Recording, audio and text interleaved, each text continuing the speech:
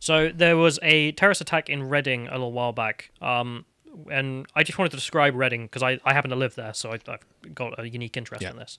And I just wanted to show you some images I took around Reading. So for anyone who doesn't know, Reading's a city in England. Town. Is it only a town? I thought it was a city. Right, okay. Town in England. How many people in it? Like 250,000, but for England, it should be a city, but we don't have a cathedral. Yeah. So. Well, same as Swindon. Swindon's got 250,000, and we don't have a cathedral either. But it's about 20 minutes outside of London.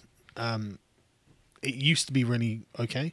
Yeah, from everyone I meet living there, it used to be an amazing place to live, and I just, after living there for 2 years, I don't think it is. Personally. Then it was enriched, really, wasn't it? Or just maybe it's the centre, maybe the outsides are much better because they're much richer, but anyway, so just going around, it's a very progressive place. You can see here is an image of the walkway. You go down there to go to the train station every day. Yeah. We pay for that getting repaved every year. Right. The next one, if you can get up. This is just some of the construction areas around. You can see their intersectionality written there. Will you be my sister? What can we become? Yeah. So you get woke propaganda even on the construction boards. Right. You can get the next one. This is just leftist propaganda you find pretty much everywhere. I think there's 2 of these. Corbyn propaganda for the many, not the few yet. Ho, ho, ho, no bojo. Yeah. Next one. We even have our own Antifa cells, because of course we do. So this is Berkshire Anti-Fascists, and they're retweeting Kobani House there. We'll go into Kobani House in a minute. But they've taken some conservative signs, people trying to campaign, a Brexit party, and just destroyed them, because of course they have. Next one. This is Kobani House. This is what the Antifa guys are referring to.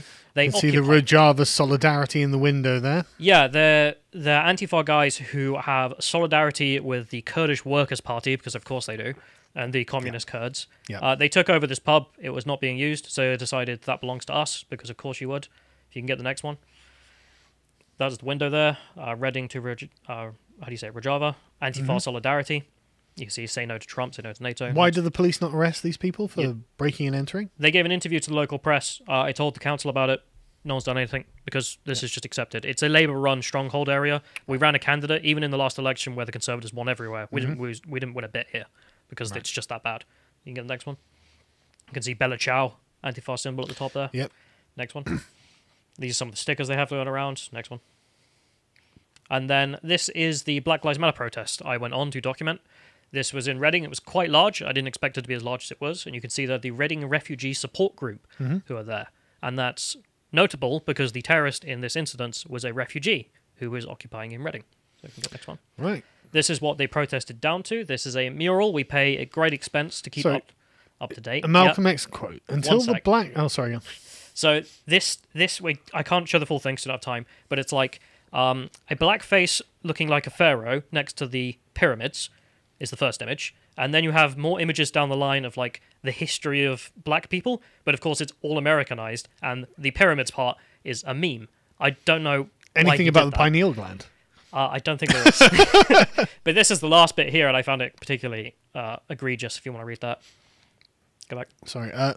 Until the black race uses its own talent, takes pride in its own history, and expresses its own culture, affirms its own statehood, it can never fulfill itself. Malcolm X. A man at one point was advocating a 2-state solution. Yeah, he's a terrorist. But what's Africa then? In his mind, not real black, I guess. I mean, this seems like the ideology of Killmonger from Black Panther.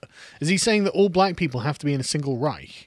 Yes, that was actually his opinion at one point. Right. Okay. So, I mean, that's literally Hitler's opinion of all the Germans. Yeah. So, I mean, okay. But also an American. So why do we... I pay for that. That's my tax money. Yeah. I think we spent $200,000 or something ridiculous to redo it this year. It's very, very progressive. Yeah, and then the next one, so they went from there, and then we marched to the park here, and you can see the Workers of the World... Antifa Action, yeah. So leftist. Very leftist, very Black Lives Matter organization. This one was actually peaceful, so that's one thing. Okay. But, clap. But this park... But before we go on, I can't help but notice that this doesn't look very diverse. No, considering Reading's demographics, it wasn't as diverse as you'd expect. Well, I'm seeing lots of white people. Yes. Okay. I don't know what I'm allowed to comment on that, so I'm just going to leave that there. Leave that but hanging. This park is the park in which the terrorist attack took place. And I also wanted to mention the BLM here, because if we go to the next one, this is a Guardian article reporting on the Times, if we can get that up. So this was the reporting after the incident had taken place. And as you can see there, 3 people killed in this instance, and they were referring it to a murder or something like that at the time because it wasn't quite clear what had gone on. Yep. The police gave a statement saying it's not currently being treated as a terrorism incident, but they were obviously lying to the press because several hours after the stabbing, police raided blocks of flats in towns. Photos from the scene show that the raid consisted of counter-terrorism specialists. Firearms officers were also present. Well, why did you need a counter-terrorism specialist if it's... Yeah, it just lies. So it was a terrorist incident. They knew it was. Suggestions it was linked to Black Lives Matter protests that took place in the park earlier on Sunday were dismissed by the police. Organisers said the peaceful protester ended 2 hours before the incident. So that was one I went on, and then a couple of weeks later there was another one, and that's where the stabbing took place. But it's in the same day? The same route. Right, yeah. No, not the same day. Oh, right. So there's two different protests. Right, okay. I wasn't there for the day of the stabbing. But was the stabbing on the same day as one of the Black Lives Matter protests? Yes, they held another one that I didn't attend a couple of weeks later. Yeah. So... The National Police Chief Council urged people to avoid speculating about the attack or sharing video or images of it. Wow, you've had too much to think. Yeah, this is something I very much disagree with personally, and I think if I can ever have an opinion on what journalistic stuff should be, reality is more important than someone's feelings. I'm sorry. Oh, yeah. I mean, put a warning, say that it's not suitable for viewing, but I'm not in agreement with the police. Mm-hmm. Anyway, so let's talk about the victims. So the victims of this attack, there were 5 in total. So 3 of them were killed, 2 of them were wounded. And a statement from one other guy who was a victim but he wasn't harmed, he managed to run away, saying that the attacker was so quick, after he managed to stab the third person, he started charging towards me and my mate. He shouted, Allahu Akbar, God is the greatest. Which I don't know why he shouted, because I'm pretty sure Allah would not be proud of what he did. Oh, well, I mean, the Quranic expert that he happened to be chasing down in the park has got some thoughts on what Allah thinks about violence. Yeah, okay. Chuck, I have no information if he's Muslim or not. Either way, he clearly doesn't understand the Quran, so I'm just going to leave that. But I'm pretty sure Allah would not be proud. Shut up. This guy's trying to stab you. You know nothing about theology. The hell is wrong with you? So the 3 guys who died, one of them was a teacher, one of them was a chemical worker, and one of them was an American working for a pharmaceutical company. And the men, who were all gay, were known to frequently visit a pub, which is literally like 2 minutes around the corner, which is apparently known for being a home for LGBT people, is how the... Okay, so gay pub. Right. So the thing here is that obviously because he's an Islamic-inspired terrorist, the question is, did he attack them because they were gay? Did he know? The chances of it seem to be that he was let out not long enough to know if these guys were gay or not. It's just from a Islamic bigoted perspective, he got lucky, let's say, that he managed to run into some gay people because he'd hate them. Like, we know he would obviously, hate them. yeah. But, okay, so when you say let out, what does that mean? So we'll get into that because he was... The first question I want to get to is how on earth did he even get here? Because this person is obviously off the rails mental. Yeah. So he came here as a refugee, as I mentioned. So he came here from Libya. So Libya went into a civil war, and then he applied to come to the UK. I don't know if he travelled through an illegal route or if he flew here and then did it. It doesn't say. I haven't been able to find that information. Sorry. So he came here as a teenager, and it says, whilst applying for asylum, he told the Home Office officials he had been an Islamist militant growing up. He had been with the Islamist militant group Ashar al-Sharia, which would later be banned in the UK as a terrorist organisation. Wasn't at the time, which I don't know why. But I mean, they're just like, right, so you were with this Islamist militant group. I mean, it's technically not illegal. Yeah, so he lied to them and claimed that he had not fought himself, and saying, I did not shoot or use any weapons. I just helped them, plus guarded some hospitals. Well, what were you guarding the hospital with? Why are you allowing that kind of person in? It's like, yeah, okay, well, he didn't actually kill anyone. So, yeah, but he is aiding a terror organisation. We don't want that person in this country. The complication is officially it wasn't a terrorist organisation, but even so, my opinion and probably your opinion is don't care. Yeah, don't err on the side of caution. Yeah. Too bad. Perfectly reasonable thing to do. Was not done in 2012, so that's that. He then said that he also refused to torture people and said that a fatwa had been subsequently issued against him for not wanting to torture people. I don't believe him. I think he's just a liar. Yeah, it doesn't sound true. So if we can get the next image up... What's the imam who issued the fatwa? Like, let's trace this down. No, I'm joking. Obviously, it's nonsense. Yeah, like, where's the proof? So if you get the next one up, John. So that's the image in the BBC article. They found this on his phone later on. He's a liar. He's just an out-and-out liar. We're not going to take this guy seriously. So between 2013, so he arrived in 2012, and it says between 2013 and 2020, he committed many crimes. Wonderful. I'm glad we gave you asylum and loads of money. Yeah. Like, this was totally worth it. So the list of crimes include theft, multiple assaults on police officers and emergency workers, racially aggravated harassment, possessing knives, and causing suffering to animals. What a great guy. I'm so glad he's here. Yeah. He's making the country a better place. What about the restaurant that I assumed he opened? What about the ethnic food that he brought here? I bet Libyan food is nice. I have no idea what... No. Maghrebi curry, maybe? I don't know. Anyway, Sounds good, actually. So there's one occasion in which he's assaulting an officer, so he's being arrested for something. And apparently he spat in the officer's face and then referred to her as a slave in response to being arrested by a female. And yet my tweet with Jess Phillips was the only thing that's brought up. Right, okay, that's awful. Jesus. Yeah, I mean, this guy is not messing around, and this was all known before the attack. This was him whilst he's just hanging out in the UK. So there's also the fact that when he was in prison in 2017, he was seen associating with a radical preacher, Omar Brooks, who was convicted on connections to a banned terrorist organisation, Al-Muhajirun. Right. So hanging out with a known Islamist preacher. Mm-hmm. And this is something UKIP policy actually spoke about at the time, which is saying segregate those people out because they're just radicalising the inmates. Yeah.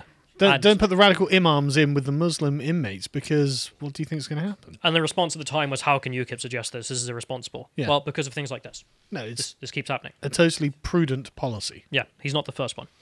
So I then wanted to go on to the police failures and all of this. So the police have not been in great. So he briefly came to the attention of MI5 in 2019, but the information provided did not meet the threshold of an investigation. Now, I question this, because it also says in 2019 they obtained his phone. So they've got his phone, right? What do you think's on this guy's phone? Pictures of him with the assault rifle. Yeah, so they say here that himself in Libya as a boy, images of him as a boy, in Libya holding firearms, wearing military fatigues, and showing off bullets arranged into the letter K. The K is his first name. Yeah.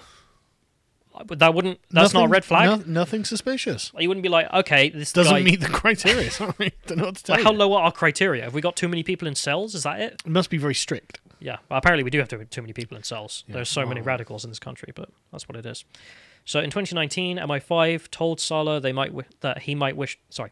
told MI5 that he might wish to travel to Syria, but after an assessment, he was discounted as a threat and therefore not investigated. So it's like, right, if you've got that stuff on your phone, he's telling you he wants to go to Syria, join the Islamic State. Not worth investigating. Right. I can't think of a worse police failure there. But it gets worse. The prison failures are also pretty bad. So he was in jail for one of those offences, I don't know which one, and you mentioned how did he get out. So he successfully applied to the Court of Appeal to reduce his prison sentence, meaning he was eventually released 8 months earlier than expected. I don't know how he convinced them. Maybe they were drinking cement. You tell me. Yeah. He had also applied for asylum twice at this point, both of which were refused. Following a judicial review in 2018, he was granted leave to remain for 5 years. So essentially, we now know he's a fake asylum seeker. He's obviously a radical. He's obviously some kind of terrorist in waiting. Need to get rid of him. Why wasn't he just instantly deported? So why would he be here for 5 years? I saw, I think it was Leave.eu claiming that this was unjust, that he hadn't been deported. And I agree, but I can't blame Priti Patel here. That's the thing I'm trying to... I mentioned I got in trouble for on Twitter. People were upset, which, I can see why. But Priti Patel actually wrote a letter to this guy. So 2 days before his release in June, 2 weeks before the attack, he was told in a letter from the Home Secretary that she had decided that your deportation is conducive to the public good. We want you out. Yeah. But it was not legally possible given the conditions in Libya. So Libya is still under a civil war, in which case, which side do you give him to? That's all. Whichever side isn't for jihad. If there is one. Name one. Yeah, exactly. Anyway, but there's one backed by the Russians. I'm not going to get into the whole thing. But that's where I'm like, okay, legally, I can't be mad at her. She has tried to do the right thing here, but legally she cannot act. But it obviously kills you. She wanted to get rid of him, couldn't be done. The correct thing to do, obviously, would be to just keep him in jail or to move him to Tunisia or a safe country in Africa somewhere next door to Libya. But that's not what was done. So he was allowed to leave. They spoke to a fellow inmate, Anthony Bloomfeld, who said that in the months before he was released, he openly threatened knife violence, discussed jihad, and said that he wanted to rape Britain. Pretty extreme. Yeah. You would have thought some more red flags here. This guy shouldn't be let out. Just a few. Maybe the court got this wrong in reducing his sentence. No. Yep. Okay, so he was then he returned. He went to Redding into her apartment, and immediately started researching the park and purchased a knife. Okay, you can see what he's up to. Yeah. Like, sorry, it irritates me. Yeah, no, I'm getting quite irritated too. Yeah, so the night before the attack, local officers visited Salah after his brother, Arin, had rang the police and raised concerns about his mental health. So the brother, being a good man, I would say, in this response, called out the police and said, I think he's gone fucking nuts, like, he's doing some weird stuff. Yeah. You guys ought to go down there. Yeah. Apparently they sent a crisis team first. The crisis team knocked on the door, couldn't get a response, so they left, which I can't be angry at them. What else can they do, yeah? Yeah, the police turned up. He answered the door. And they got the body-worn camera video, so we can see what went on, or at least it's in the court. Couldn't show you here. So it says from the body-worn camera video, 2 minutes of the encounter shows that Salah was reassuring the officers who had asked how he was feeling. Whether they were asking how he was feeling and if he had enough food, and he reassured them. They said to him, "You're not in trouble. We're just here to check if you're all right." And all the while, the carrier bag containing the knife was visible on the floor behind Salah in his flat. Right. Okay. So they could see the knife in the video. And the brother is quoted saying, "I asked the police to detain him under the Mental Health Act because he was in no fit state to be left by himself." The correct thing to do, you would think. Yeah. I mean, the brother seems to have done all of the right things here. Yeah, I know there were some suspicions about the brother, rightfully, but I mean, he seems to have done trying the to right get the police to arrest someone who he thinks is insane and going to go and kill someone. Yeah, and this was the day before he did. So he woke up the next day and went out and did it. So if we can get picture 13 up, just to show that. So this is the park itself. So this is one of my photos, just to show the place. And the next one, just to give you some context of the place it is. Like, here's the very famous Reading Lion statue in memorial of, I can't remember which regiment, but the people who died in the wars. Sure. And it's a nice area. People go out, hang out, just drink. You know, this could be any park in England. It's that kind of thing. Yeah. So the quotes from witnesses in the park witnessing this attack were that he was shouting Allahu Akbar, and a Muslim bystander was able to translate one of his Arabic phrases he was shouting, which was "God accept my jihad," and also "victory for infidels." Victory victory on infidels. Oh, right, okay. So explicitly jihadist language. There, we're not going to play this hide the sausage game where it's like, well, it's just a murder investigation. No, it's not. I mean, I would say so, yeah. But this went on. So following his arrest, Salah initially said he wanted to plead guilty to the jihad that I just done. Okay, open and shut case. Why should he be prevented from pleading guilty? But literally just, I've done the jihad. All right, come with us, son. Yeah. So he told the police, "Those men I killed were wrong-uns. They deserved it. I'm going to paradise for the jihad, for what I did to them."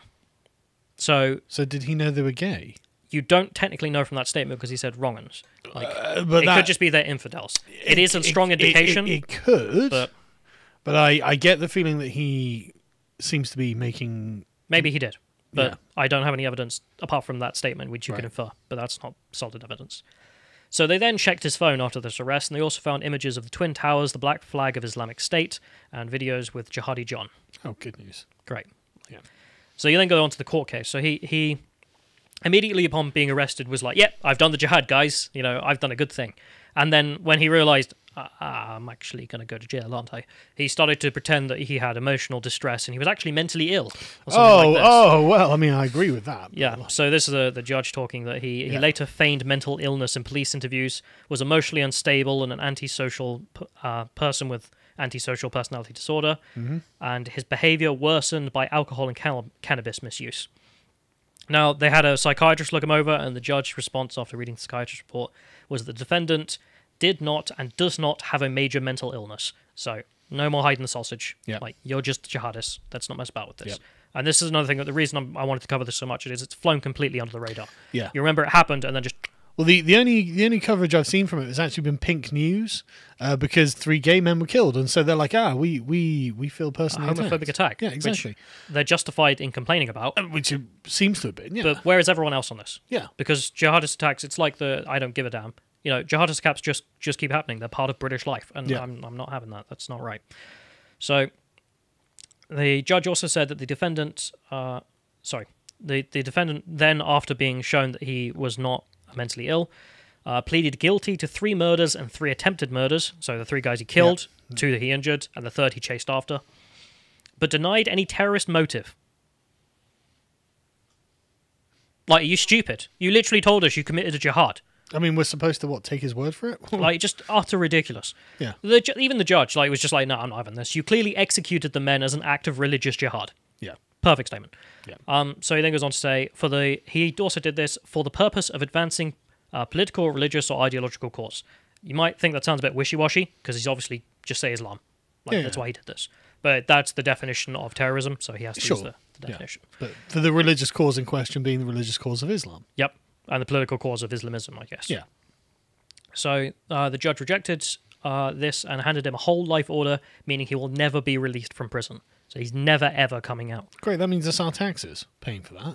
So yeah, here comes the debate about the death penalty or not. Yeah. Should you just... Because this guy, if he can't ever be trusted to be outside, I think this is sort of a subtle way that... This is a new thing for judges, whole life orders that we just say you're never coming out. Yeah. And it's a good step.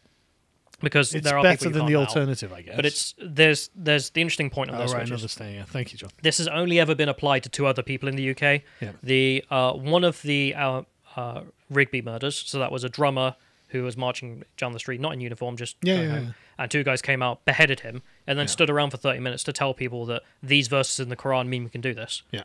God knows what their motive was. Widely unknown, I'm sure.